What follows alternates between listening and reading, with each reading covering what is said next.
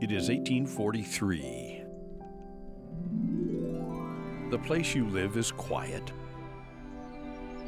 tranquil even, out in the country, not far from Edenton. Some 50 buildings, including your home, are clustered around the northeastern edge of Lake Phelps on a generous tract of land called Somerset Place. Everything you need is practically at hand, much of it grown on your 6,000 to 7,000 acres of cultivated land.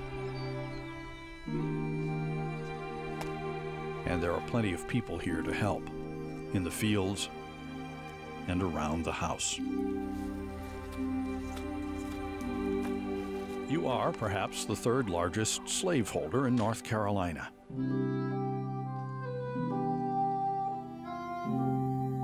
Your name is Josiah Collins III, or Mary Collins, his wife. You have a good life, a loving family, and hundreds of slaves. By 1843, the slave trade had been flourishing for years, and it was considered a sound business proposition for white planters to purchase and put to work enough Negroes for their plantation to make a profit. But what if you were one of the enslaved people? Perhaps a woman named Suki Davis, acquired when she was about 14, a number of years earlier. She was purchased in 1786 from Edenton and bought here at a time that this was a developing plantation, a developing business. The plantation system, planting, harvesting crops, much of the way you think of futures today in the stock market, all of that was contingent upon having enough laborers to, in fact, produce a profit for a planter. So it was a part of the economic system of America at that time.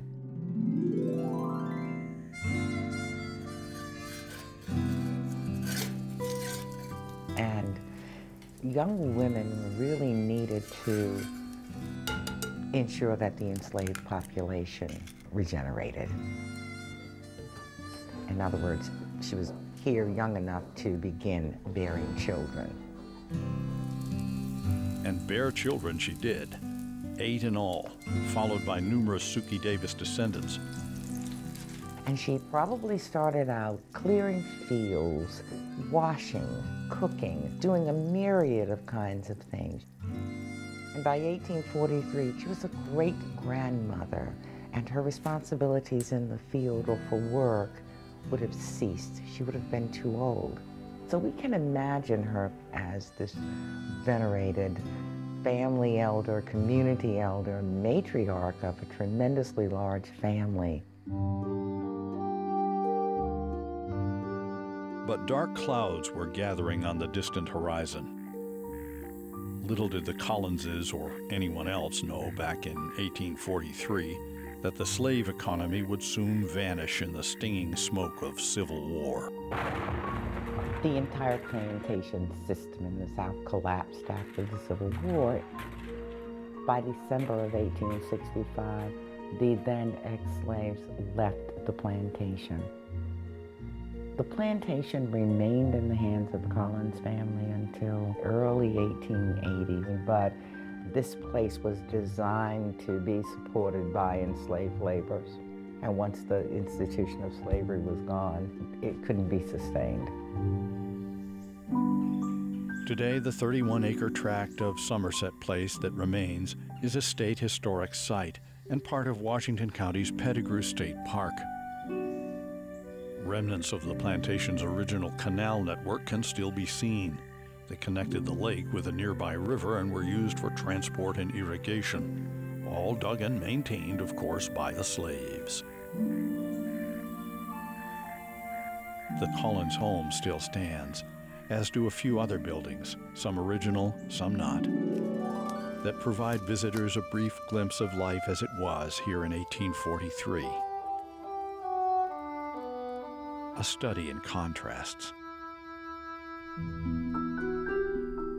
You won't visit another historic site, plantation site, that affords a visitor an opportunity to really understand the differences in the way people on different social and economic levels lived in North Carolina in 1843. You tour Sookie Davis's home. You tour the planter's home. And you don't really have to do a lot of commenting. People understand completely. 4 or 5 people lived in the comparatively huge Collins home, and that was enough space for 188 of the enslaved people, given the size of their homes. But the plantation home also was where Mary Collins kept the books. Most women in her position were content with gardening, setting the menus, and so forth. But Mary also had a good business head, and she used it. She was educated, smart woman who became her husband's clerk, which meant that she was maintaining the plantation records. And that wasn't true of most Southern women. By law, they couldn't be educated any more than blacks could be educated. I tend to think of Mary Collins as an atypical in terms of what we've come to believe about planters' wives. Their home, however, was typical of the era. And so were the enslaved people's homes. This particular home represents 3 two-story, 4-room buildings that were here in 1843.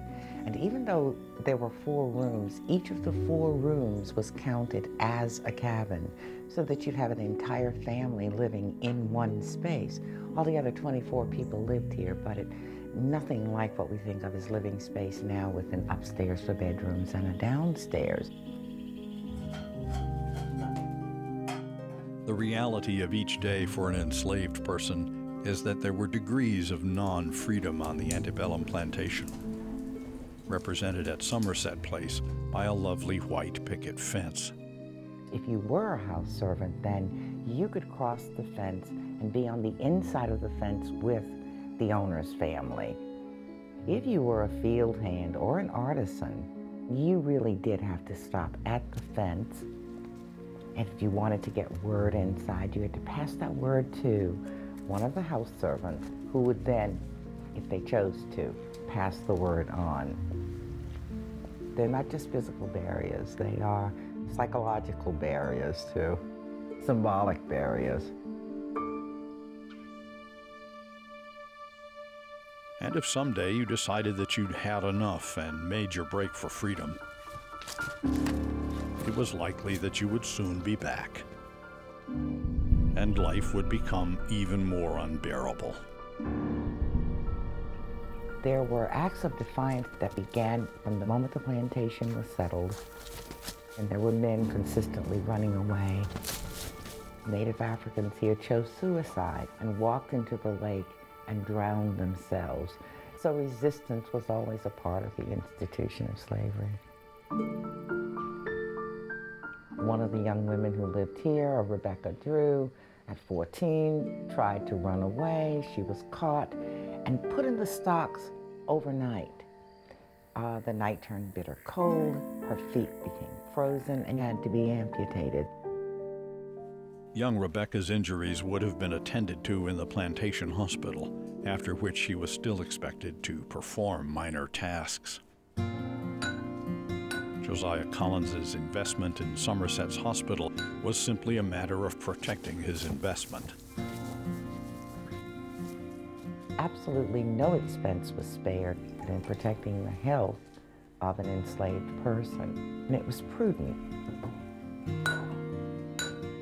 The physician who worked here, Dr. Hardy Hardison, was a trained white physician who kind of rode circuit, and he served the plantations that were here at Lake Phelps.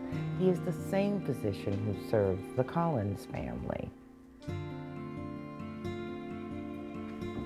Chloe was an enslaved woman who was a nurse. And at times when the physician wasn't here, then she was in charge and left to care for everyone in the hospital. Most of our visitors, when given an option, actually opt to tour these buildings because you won't find them anywhere else. There is no other reconstructed slave home in North Carolina that's completely furnished and interpreted. There is no other extant or reconstructed plantation hospital anywhere. I think visitors are most surprised by finding these buildings and being able to walk inside and hearing the stories they don't ordinarily hear. Dorothy Sproul Redford, who has documented her own relatives here as far back as 5 generations, has an understandable reverence for the place. It's important to me that I am also here at Somerset Place because it tangibly connects me to the past. And in a broader sense, it connects the whole plantation community to the present. But it's important to identify place, to connect with place on America's soil that you know your ancestors lived and that they've contributed to the fabric, to the mosaic that's America.